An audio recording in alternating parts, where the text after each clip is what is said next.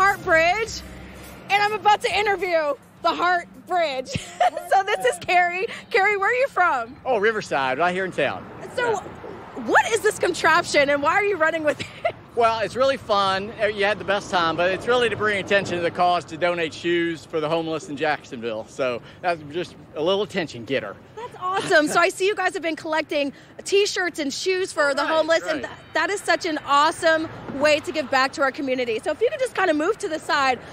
This is so intricate. If you look down here, we've got people, cars down on the bridge, as you guys are familiar with on the Hart Bridge. They have constructed the entire thing. So how long did it take you guys to create this? Oh, this took months. Ask my wife.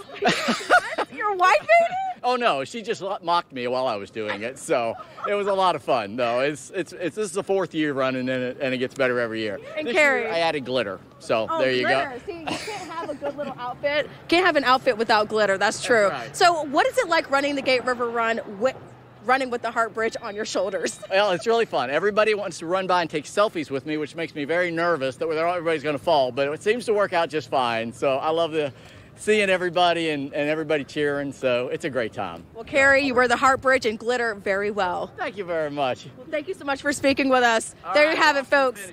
The Hart Bridge on the Hart. Hey! Everyone's super excited. And you know, I also caught up with someone who would be really familiar to you guys. We are here, Melanie Lawson, your guys' morning show anchor, running the Gate River Run. How you feeling? It's good. It's good. I walked up and said hello to you, and I'm going to run down. I know. See, every year we run together, so she's had to start the race without me, but she usually, kills it and beats me after, the first mile. Slow me down. You slow me down. Bye. Hi, Mel. So nice to see you. She is killing it right now, making it to the end of the Gate River Run, and so are thousands of other people that you can see behind me.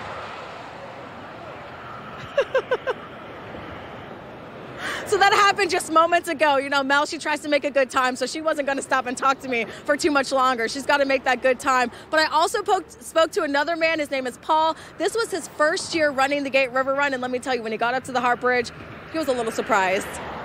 This is my first time doing it, honestly, so it's a lot. It's kind of intense, but I feel pretty good. I got a lot of people out here. We're in downtown Jacksonville. It's a beautiful day, so I got to say it's the best.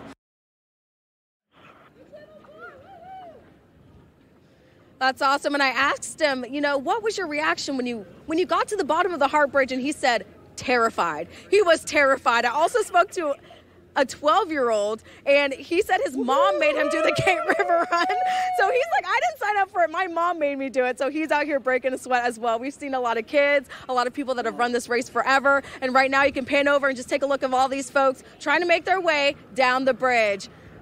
From the bridge, guys, reporting live, Crystal Moyer. Back to you guys.